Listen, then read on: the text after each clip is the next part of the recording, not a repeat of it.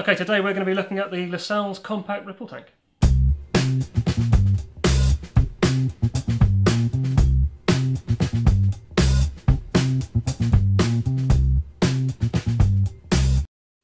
Unlike most ripple tanks, the Lascells ripple tank requires no complicated setup procedure.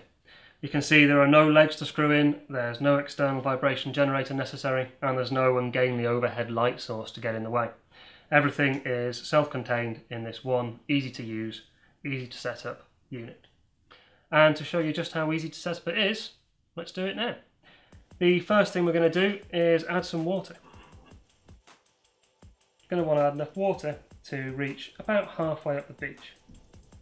That's plenty. You can always fine-tune the water depth for specific experiments by using a syringe later. Now, while it's not essential, I am going to add a small amount of surfactant to the water. It just helps improve the definition of the waves on the screen. This is just simple washing up liquid, and you don't need very much. A small drop on the end of the finger and wiped around the edge of the tank where the water meets it. The only thing you need to be careful of here is that you don't create any bubbles in the tank, because they cause interference on the screen. With that done, the only thing left is to add a dipper. I'm going to use the twin point dipper here, and that slides simply onto the post at the back of the tank. And we're going to push it down until it just touches the water's surface. And that's it. Close the lid, switch it on, and we're ready to go. Now the controls on the front of the tank are very simple. I'm going to set the strobe lamp to sync, and what this does is it links the frequency of the strobe lamp with the frequency of the waves, and that gives you perfectly stationary images on the screen.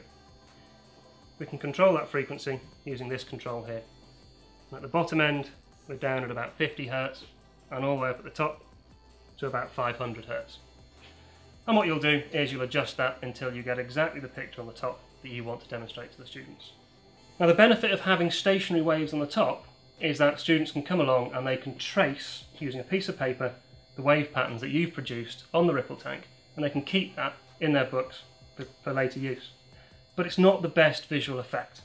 Often the best effect is given when the waves are moving slightly. And we can do that easily by switching the LED to free mode.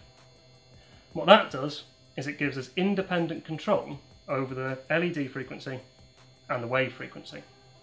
And by adjusting the LED until the frequency is just about the same as the waves, but not quite, we end up with slowly moving images on the screen.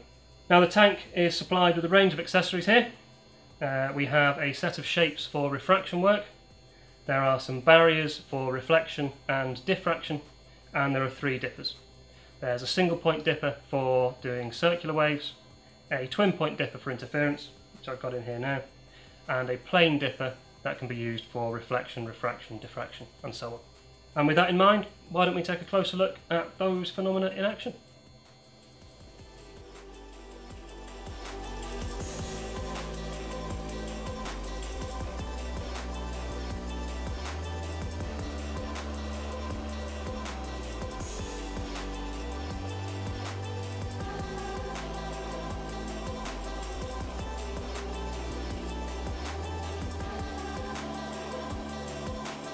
So there we have it, the Lascells compact ripple tank. Easy to set up and easy to use. Thanks for watching.